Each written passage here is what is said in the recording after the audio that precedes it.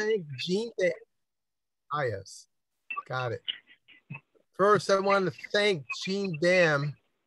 He's on our Friends and Foundation board for linking us to today's speaker.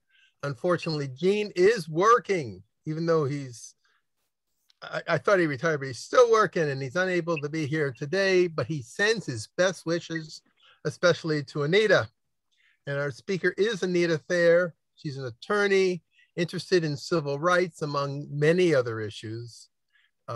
Last year, just because before the attack of the coronavirus became apparent to almost all of us, she reviewed a book about the efforts of the banks and the real estate industry to deny Blacks nice housing.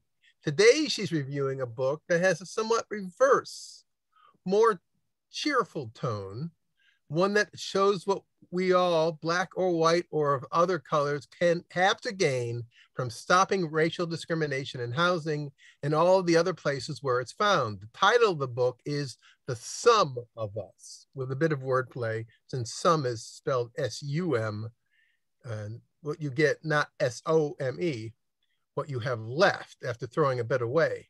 Its explanatory subtitle is What Racism Costs Everyone and How We Can Prosper Together.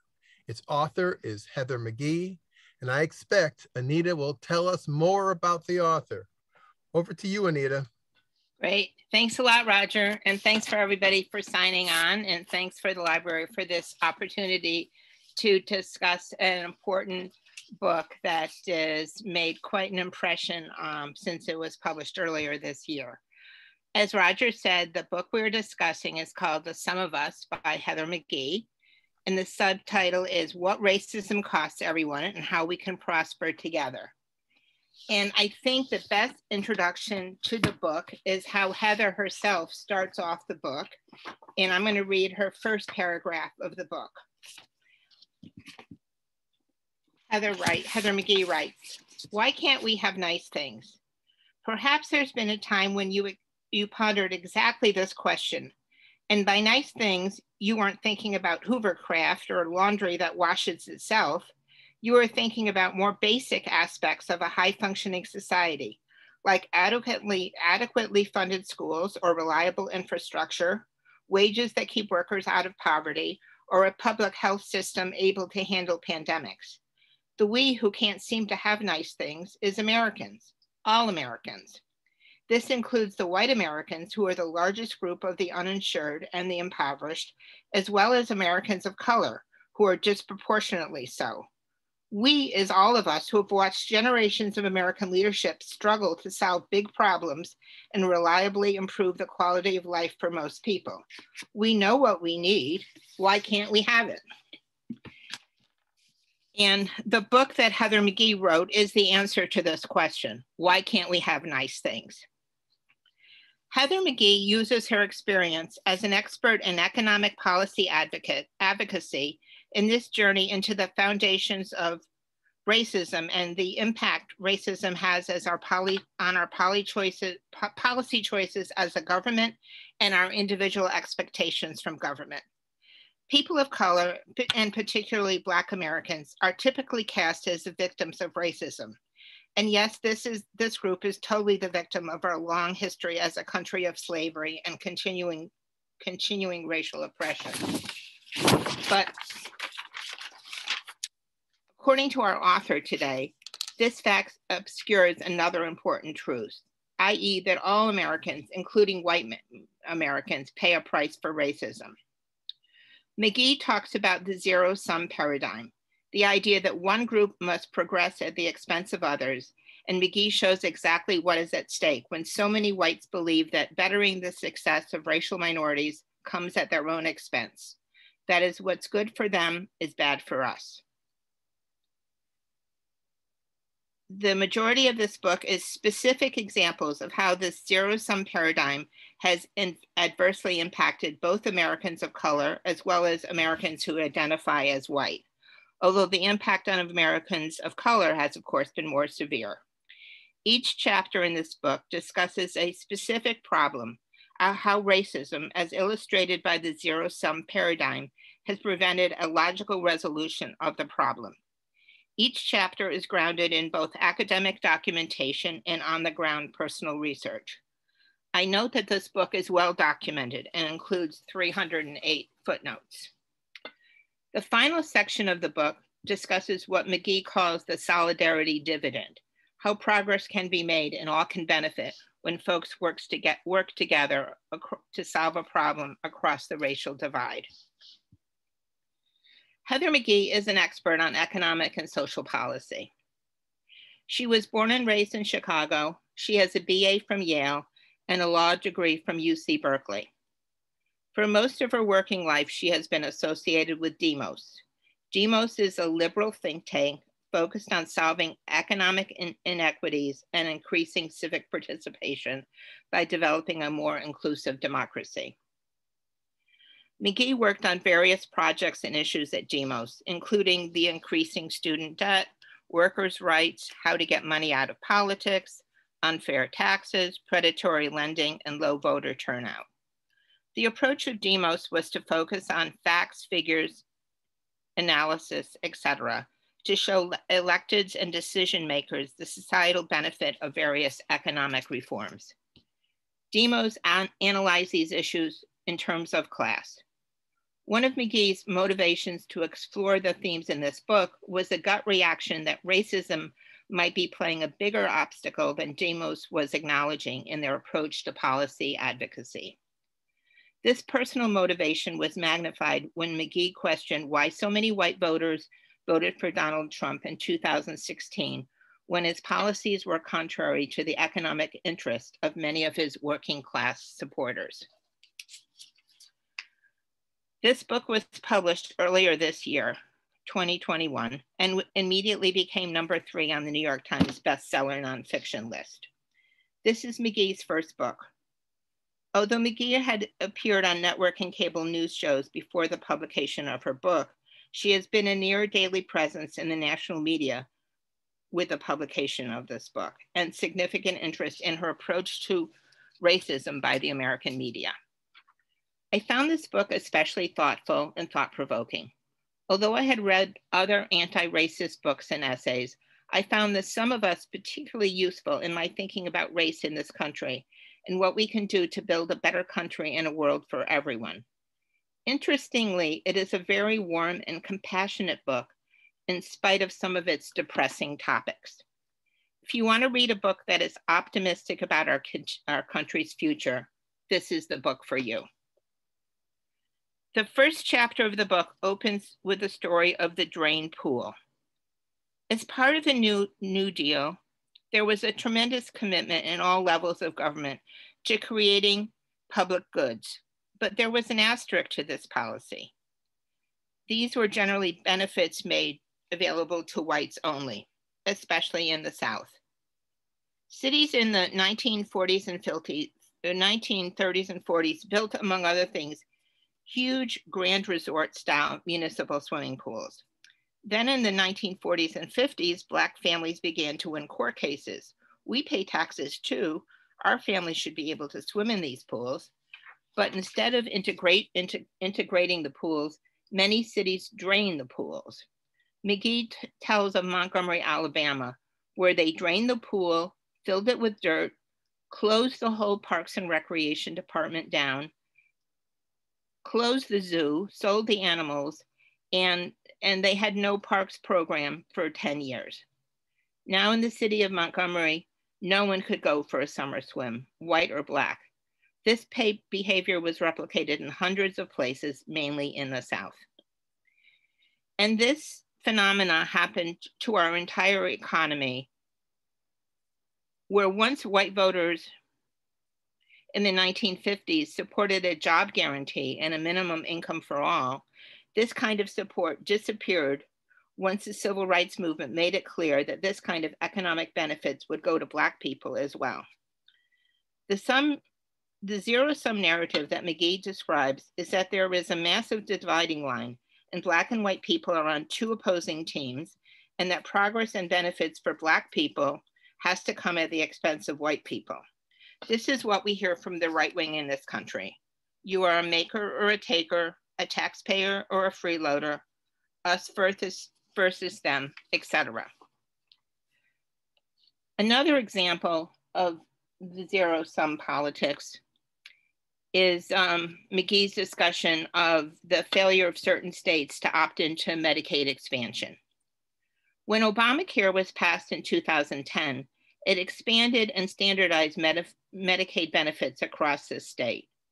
But in 2012, the Supreme Court invoked states' rights to permit states to opt out of Medicaid expansion. Because it was now optional, as of last year, 12 states had opted out of Medicaid expansion. Without Medicaid expansion, people of color struggle more, as they are most likely not to have health insurance through their employment. But the largest share of the 4.4 million people in these states that would have benefited from Medicaid expansion are white people. Medicaid expansion, let me point out, is a good deal for the states. The federal government pays 100% of the cost the first few years and then 90%. The states that accepted Medicaid expansion saw hundreds of thousands of people going from uninsured to insured. Hundreds of rural health clinics have been able to fund new programs and expand services. However, Texas, which has the largest number of uninsured residents, has seen a rash of closures of rural hospitals because these hospitals are going bankrupt as they are forced to treat a number of uninsured patients. Now, vast swaths of rural Texas are without emergency or hospital medical services at all. McGhee also discusses the increase of student loan debt. In the 1960s, when the college student population was overwhelmingly white, one could go to a heavily government subsidized public college or university and graduate free or nearly free of student debt. Now students are graduating from public universities and colleges with record levels of student debt. This disproportionately impacts Black and brown families because of limited generational wealth. Monthly student, but also means that a large number of all college graduates have monthly student loan payments that are equivalent to a mortgage payment or making a second rent payment. So each of these topics McGhee goes into in a lot of great detail, and I'm just really summarizing here. Another chapter called Ignoring the Canary discusses the subprime mortgage loan crisis. Starting in the 1990s, the mortgage industry focused on marketing mortgage refinancing loans to residents of Black and brown neighborhoods. These loans were called subprime because they were initially designed to be sold to individuals with less than prime credit scores. However, most of the recipients could have qualified for regular mortgages. During the period 2004-2008, homeowners of color were 3 times as likely as whites with similar credit scores to be sold higher rate subprime mortgage loans.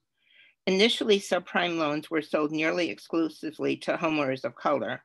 This was a sector least respected by the financial world, least of interest to lawmakers, and with the least access to legal resources. However, by the financial crisis of 2008 and 2009, subprime mortgages were everywhere. Before this was all over, this country had 4,000, by 2017, this country had 400,000 fewer homeowners than in 2006, although the population had grown by 8 million households. Altogether, 5.6 million households lost their homes as a result of the Great Recession. Although homeowners of color were represented out of proportion, the majority of households who lost their homes were white. It turns out that the early problems with subprime loans were disregarded by bank regulators who were brought into the narrative that these subprime loans were given to irresponsible homeowners who were in over their heads and did not know how to manage money. This was the narrative that banks and elected officials promoted. Then when foreclosure became an epidemic and impacted thousands of homeowners, it was too late to avert the crisis. In 2008, New York City Mayor Michael Bloomberg explained that, quote, "It all started back when there was a lot of pressure on banks to make loans to everyone. People in these neighborhoods are poor. They're not going to pay off these mortgages," end of quote. The truth of the matter was that it was greedy lenders, not the homeowners, who were irresponsible, but it was more convenient to blame the crisis on irresponsible Black homeowners. Although the country's GDP and employment numbers rebounded before the pandemic struck in 2019, over 2/3 of the family who lost their homes during the Great Recession will never own a home again. This would have all been preventable if our elected officials and bank regulators had paid attention in the 1990s to what was happening in our neighborhoods of color. McGhee wrote that money can obscure the most obvious truths. Once you resort to easily available racist narratives as an explanation for the initial wave of foreclosures, the banks could largely escape accountability. In the final part of the book, McGhee discusses the solidarity dividend, how working together across the color line can benefit everyone. Unfortunately, this part of the book is not developed as fully as would have been helpful. McGhee discusses the success of the fast food workers to get a minimum hourly wage of $15. She also discusses the 10-year organizing drive in Georgia to increase voter participation in poor and working class communities, resulting in the first election, the first Black senator from Georgia since Reconstruction, as well as the first Jewish US senator from Georgia. Heather McGhee also includes a whole chapter on racism that she entitles The Hidden Wound. Most, but not all of the chapter is a discussion of how white people attempt to deal with racism. She discusses the colorblind approach and writes that it is a weapon against people of color, i.e., we don't need affirmative action now because we are now a colorblind society. Our history of racism is behind us, etc. The so-called colorblind approach doesn't benefit white people either, according to McGhee, because when faced with the realities of racism, white people then have no skills to navigate cross-cultural tensions and issues. Interestingly, McGhee cites a 2019 public opinion survey, which found that a clear majority of Black and white respondents believed being Black made it more difficult to get ahead. Yet barely half of the white participants in this study believed that being white was an advantage that helped them get ahead. McGhee continues her discussion by referencing Robin DiAngelo, an anti-racist educator who believes it's transformative for white people to acknowledge they have been conditioned into racism. They can then stop explaining, defending, minimizing, and then start becoming moral and strategic partners in the fight for a racial just America. McGhee then references 3 examples: the gradual acceptance of the Somali refugees by the folks in Lewiston, Maine, who took time to learn about common values and aspirations; a community group in Dallas, Texas that wrote and distributed a racial history of their city to help build a common knowledge base. Finally, McGhee talked about the potential benefit of a national campaign of truth and reconciliation panels, which she calls Truth, Healing, and Transformation. In her conclusion, McGhee summarized her 5 lessons, or 5 discoveries, as she terms them, as follows. Number 1, we have reached the productive and moral limit of the zero-sum model. We should always be aiming for the solidarity dividend. Number 2, the quickest way to refill the pool is to refill the public goods for everyone. Number 3, because we are not all standing in the same place, we must remember that one size does not fit all. Number 4, we all truly need each other. Number 5, we have to get on the same page before we can turn it. The political and social forces selling us denial and ignorance prevent us from learning our shared history and moving forward together. So that is my account of the book, The Sum of Us. And I would urge anyone who's interested in any of the things I touched upon to read the book. There's also a lot of interviews available with Heather McGhee online and throughout the internet and on various podcasts. Does anybody have any discussions or comments? Okay, if you have a comment or a question, please unmute yourself and address your question to Anita.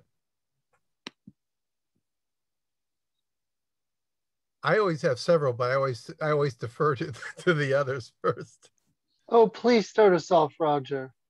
Okay, well, Anita, I suppose it's a little arcane, but I'm fascinated by the fact that swimming pools and even lakes and rivers have been such a subject of a physical division. I mean, it was in Chicago on the Mississippi River. If you were swimming on this side, it's not even like the black people are going to contaminate the pool. I mean, I understand that idiotic thing, but even lakes and rivers were. Did she address the why of this weird segregation over water specifically?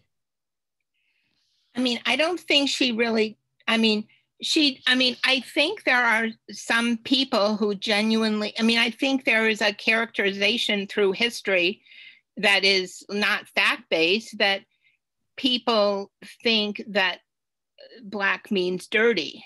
And by repeating it, I'm obviously don't subscribe to it. But I mean, there is that notion that has followed us from history. But she really talks about the pool as an example of the various public goods. I mean, she also discusses the availability of mortgages after World War II to white veterans and the suburbs that often had, and the cities that had, boundaries for where Black people and white people could get mortgages. So she doesn't go on at great length about the pool is mainly a paradigm, and she doesn't go into the rivers and the lakes and all that. Okay. This is Barbara Smith. I will not be visible today, but I do have a question. I did want to say something about the swimming pools, rivers, etc. I think when you think about what people wear to swim, they don't wear very much. They may be wearing bikinis. If they're men, they're not wearing tops, etc. And I think that there is an undercurrent of the sexual taboo and the sexual demonization of Black people that may have been a part of the great taboo against having Black and white people swim together, because you're not, basically the people are only partially clothed. And I think that would absolutely fly in the face of what segregation was all about. And then also just the fact that there was virtually no social interaction between Black people in any context, partially clothed or fully clothed at that time. So the thing is, if you didn't go to church with Black people, if you didn't invite them to your parties, etc., why in the world would you be swimming with them? Because we were persona non grata. I mean, I grew up during this era, so I didn't read about it in a book. So my question for you, Anita, is what would motivate? I know about this book. I haven't read the book, but I know about the thesis of the book. My question is, what would possibly motivate not just white people, but the white power structure to change the way that they deal with the racial inequality and racial oppression? Because I think most white people are either comfortable with things as they are, or maybe they don't acknowledge the reality of things as they are. They're invested in things as they are. And I just want to know, and this would be my question if I was speaking to Heather McGhee, what would possibly motivate people to change? Because I don't think logic really has much sway, particularly not these days. Well, I think the motivation, I think she would say, because she comes out of an organizing background, that we have to organize. So, example, on Medicaid expansion, the people in Texas that don't have access to health insurance and are losing their hospitals because Medicaid's not available to pay for emergency medical bills, need to understand it's the government that is standing in the way of them having health care.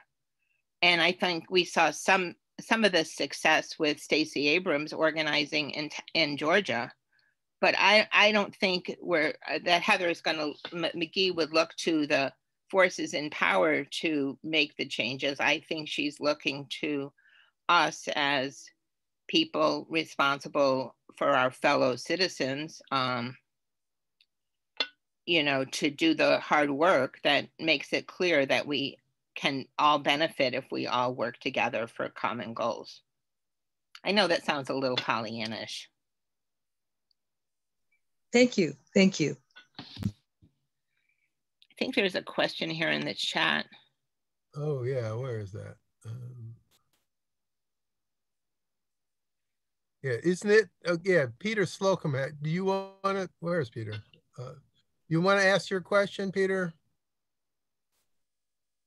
Okay, it's not really a question, but my understanding is that public pools were the same as public schools. We'll right. Close them rather than integrate them. And right. Virginia closes public schools after Brown v. Board of Education. And I know Nashville and many other places closed their pools rather than allow Black kids to go there.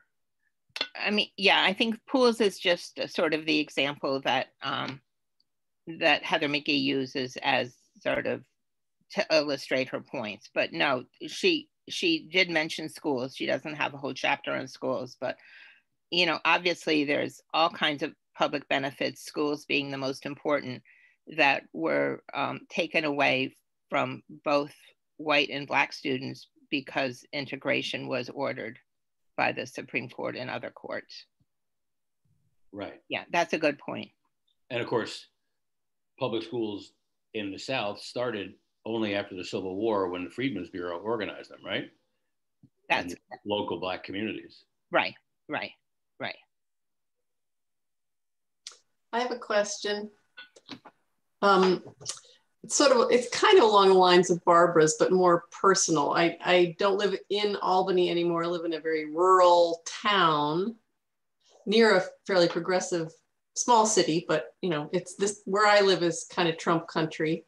And one of the things that I encounter is the sort of pull yourself up by your bootstraps mentality, that's really what it's all about. And, you know, they hate government spending because, you know, I know how to balance my checkbook, blah, blah, blah. But I think that's a part of that kind of inherent objection to anything that's combating, you know, the racial divide and racial inequities.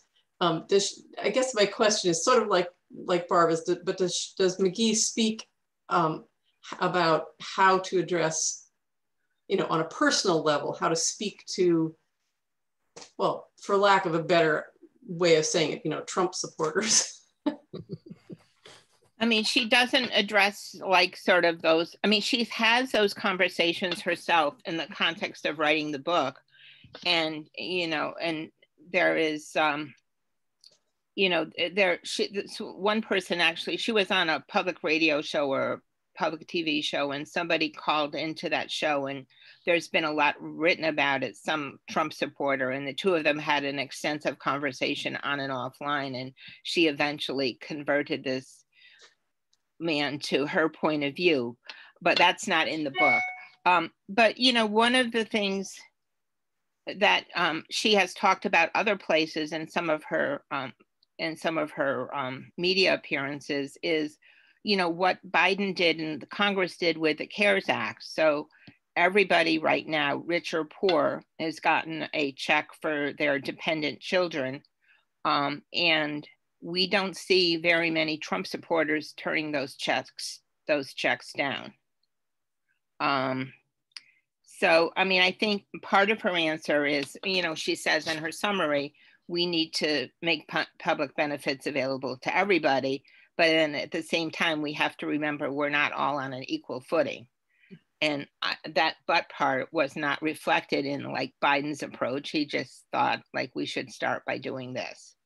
And she has applauded that effort and the other kinds of initiatives that has spread government benefits, you know, throughout, you know, showing again that government can work. She thinks that's an important lesson. I mean, she does make the point in the book. People believe, basically, and maybe I didn't say it that clearly, people in this country believed in government until they were told, you know, basically they have to share government and government benefits with people of color, and that somehow the media, even in the 50s, were able to capture the idea our government is no longer our friend, because they're saying integrate the pools and integrate public housing. And now all of a sudden government is not our friend, but our enemy, and we don't need it anymore. I don't know if that's responsive at all, but I think there's another question here. Another question? Oh, yeah, she has a whole chapter, which I didn't talk about unions and a particular struggle at a Nissan plant. I think it was in Tennessee. Correct me if I'm wrong.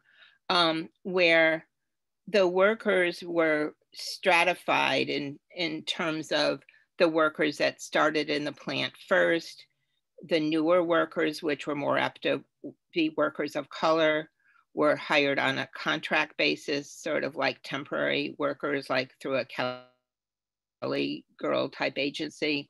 And there was a union drive there, and people voted against the union, in part because the white workers that had been there the longest felt that bringing other people up to their level of pay would somehow cause them to have a dimmer future. And she has a whole chapter about that organizing drive and the reflections of various people after they lost the vote. Jack, did you want to say anything more about that?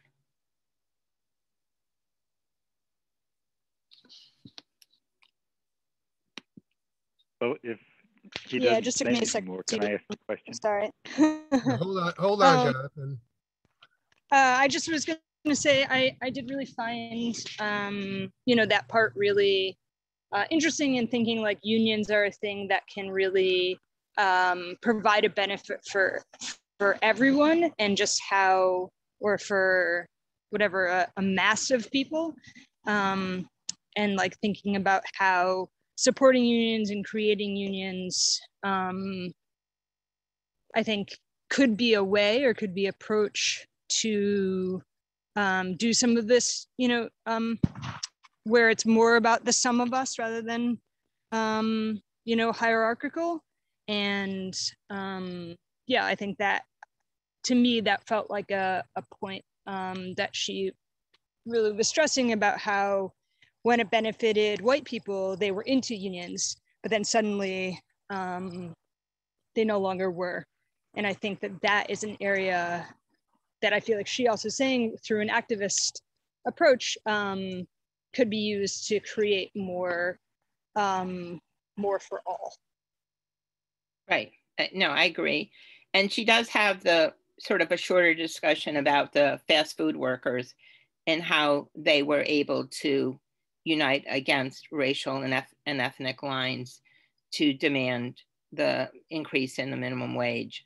But no, definitely that was a very interesting chapter in the book. John, you want to ask your question? Yeah, actually, let me start with a comment that I drew from a book I read a while back called "What This Cruel War Was Over," and it's by a historian from Harvard named Chandra Manning, and the information in the book is derived from billions of letters that were written home during the Civil War. And she went about a sort of scientific sampling to get some sense of what was going on, and got enough detail so that she was able to chronicle a change in attitude during the course of the Civil War. And in her opinion, that at the end of the Civil War, the racism was at a kind of low ebb.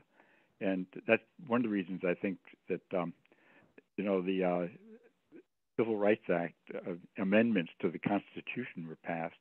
I mean, there are clearly a lot of people who objected to them, but in fact, the good guys won. And that leads to a sort of simple-minded slogan thing, which is that when racism ends up fighting against freedom, this country is so dedicated to freedom that racism will go away. And so that's sort of preamble. And the question I wanted to ask is that is there any sense in the book that the tremendous problem we're facing now with climate change is going to have an impact on the racism? Well, she does have a chapter on climate change, which I didn't discuss in my remarks. And she talks about how generally we perceive the movement, the environmental movement, as sort of a white-led movement. And she talks about what polls have shown, like there's a lot of ambiguity when they do polling among like white people in terms of, this was of course written like a year ago, this book, and she did the work a year ago and earlier, you know, ambiguity about whether or not climate justice is a priority. But there's less ambiguity when they poll people of color, who often are really what she considers the true champions and fighters for climate justice, since they often are living nearer to, you know, pollution sites. On a world basis, you know, people of color are often living near the ocean in Asia, you know, where rising waters are having adverse effects. So she really believes that the future of the climate justice movement is going to be, is in part because people of color see it as our priority, and she thinks that's good for all of us. I didn't answer your question directly, but she does have that discussion in the book. Hope that's helpful. John, that answer your question? I guess it did. Someone else? I have another question, and it is, I suppose it's a little arcane. I always thought that in the, you know, when you, during the so-called civil rights period of the 50s and 60s, the people thought that this was a thing to help Black people. But if you read a lot of King's sermons and talks, even it's really, I remember one specifically in 1956 when he was talking, it was during the Montgomery boycott and bus boycott. And he was talking to this white guy and he was explaining the basic bottom line is that the white person said, oh, well, why are you doing this thing? And King ultimately says, well, you ought to join us too, because you've been put down almost as much as the Black people have. That it was a much more inclusive process, but I don't think that's the way it was perceived. I think it was like we're helping all the Black people, you know. But his goal, particularly when you saw some of his labor stuff and some of his anti-war stuff, that it wasn't just a Black movement. And I think that was also true of the Black Panthers. So did she talk about this at all? And B, did she talk about it in terms of the current stuff like the Poor People's Campaign that William Barber and others are leading? This is a model for doing this. She really didn't talk about the civil rights movement in this book and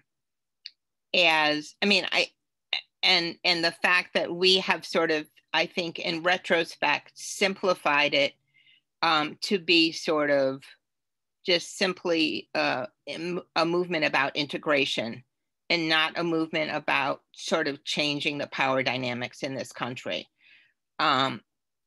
She didn't really go into that at all. And it's interesting that she didn't, in her sort of summary at the end, when she mentions various positive things, she doesn't talk at all about Reverend Barber and the Poor People's Campaign. I mean, that's a very short part of her book, and maybe there'll be a postscript book where she develops some more of these models where people are working together across boundaries for social change. So if anyone is interested, besides reading this book, I would encourage Ezra Klein, who has a New York Times podcast and has very interesting conversations with a number of people, has a very interesting conversation with Heather McGhee. And I would encourage anybody who wants to sort of delve into these concepts more to listen to that podcast. And one of the things that Ezra raised in like sort of extending the drain the pool analogy, he asked her in this conversation about, when the Trump supporters who stormed the Capitol on January 6th, were they actually saying like, because we can't control the government, nobody should have a government? He was making that analogy to drain the pool, which was an interesting part of their discussion. So I just think there's a lot in this analogy, and I would recommend that podcast if people want to go beyond the book and have sort of more of a discussion or virtual discussion or with Heather McGhee about these topics. Any other thoughts? I have one more question about the book, which I have not read, but I was certainly familiar with it, the idea of the book and the title of the book. Did she at all touch on reparations or? Yes, she does. She did have several discussions about, how first slavery, and then redlining, and then the recession of 2007 and 2008 all took away generational wealth, mainly of people from color. And she talked about the value of reparations. Yes, she did discuss that. It wasn't developed, but it was touched on in her book. Yeah, what did she have a model she touched on? Because the issue of reparations is enough people sort of agree with it in broad categories, but don't know how to do it. Right. She didn't really offer a well-developed model. No, not in this book, at least.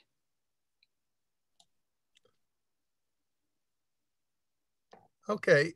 Anyone else have a question, or Anita, do you have anything else you wanted to say about almost anything on the topic? Well, I think it's a book definitely worth your time. It's an optimistic book. I think she is in some ways more optimistic than the facts she presents, but it's really great to read a book that is uplifting in that sense. And I think it's helpful in how we think about how we want to move forward in this country from where we are now. So I would encourage everyone to read the book, and also, she often is on MSNBC, CNN, National Public Radio. So I would encourage people to Google her and hear some of her comments. Barbara Smith writes in the comments that she encourages people to read Jean Theo Harris's A More Beautiful and Terrible History, the Uses and Misuses of the Civil Rights History.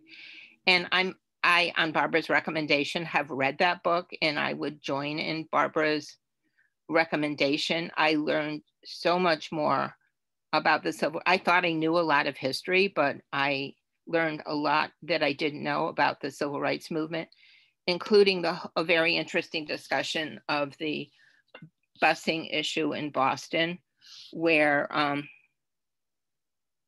busing was, it's been completely misrepresented by the sort of common history. Busing happened long before there was integration of the schools in Boston. People were often bused to public school, and it became just sort of a fake issue and a cover for a lot of racism and a lot of non-cooperation from government leaders who we could have expected more from. but I would join in Barbara encouraging people who are interested in these kinds of issues to look up that book. Barbara, did you want to say anything more?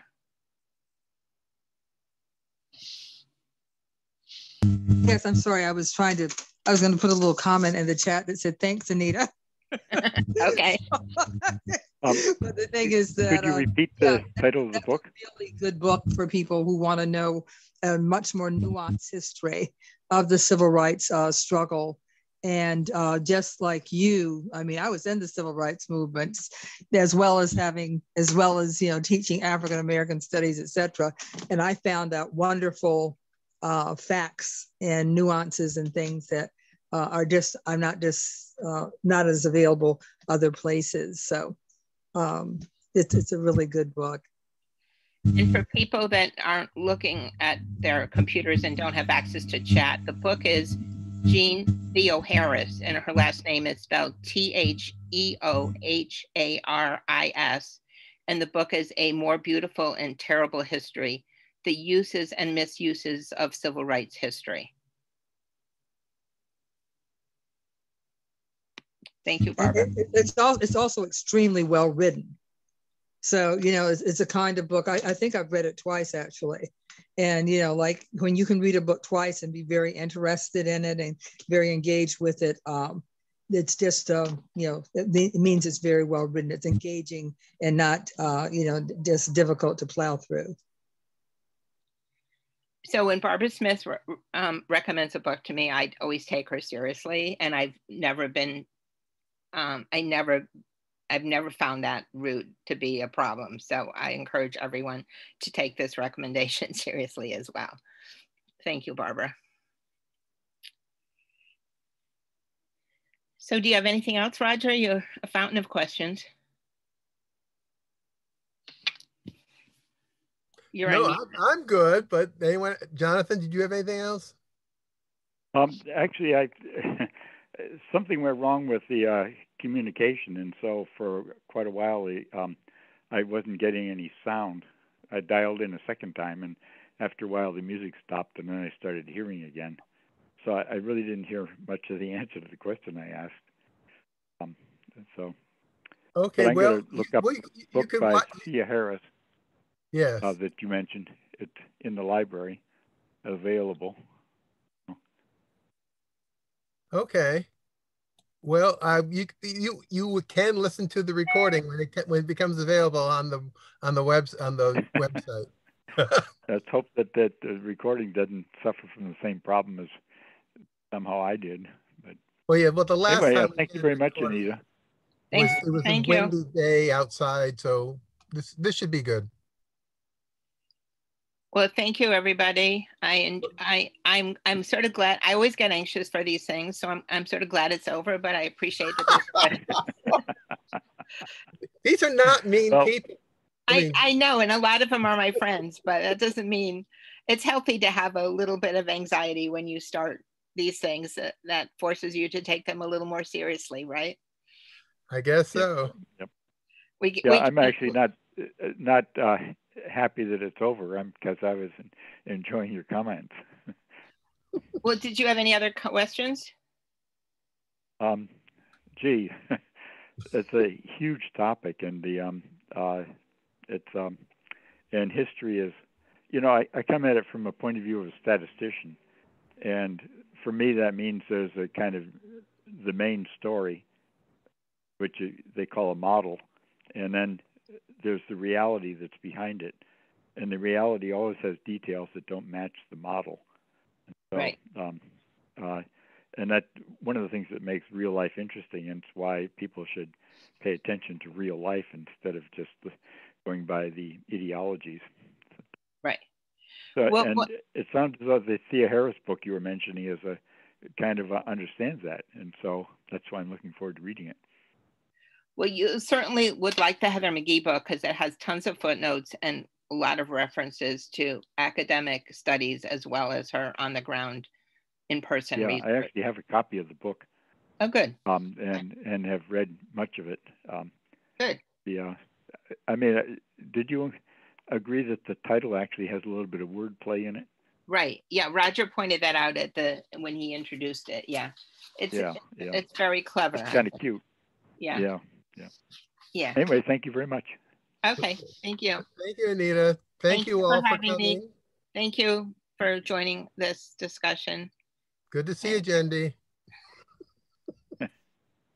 Jendi is the librarian of the Albany Public Library for many years.